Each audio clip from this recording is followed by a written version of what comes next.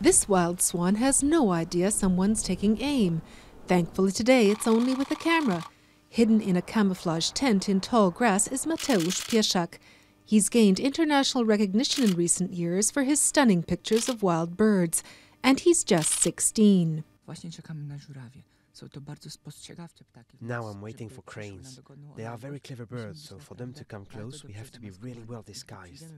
If we come at night, the birds will think no one is inside, that it's just grass, and they'll behave naturally. He spends hundreds of hours like this all year round, even braving the bone-chilling Polish winter. But the hard work looks to have paid off. Last year, the BBC and the Natural History Museum in London recognized his talent with an award for the best young wildlife photographer. I took this photo on a beach in New York. These are oyster catchers. The one on the left found something to eat, and the one on the right wanted to steal it.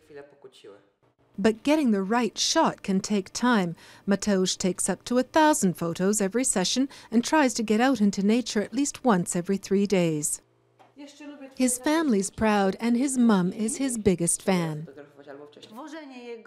We're always driving him around at night and very early in the morning and help him buy meat to attract birds of prey, sometimes 20 or 30 kilos a week.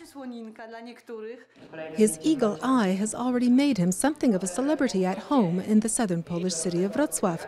But his feet remain firmly on the ground as he looks ahead to graduating high school. And with his newfound fame, Mateusz is also finding out what it's like to be on the other side of the camera.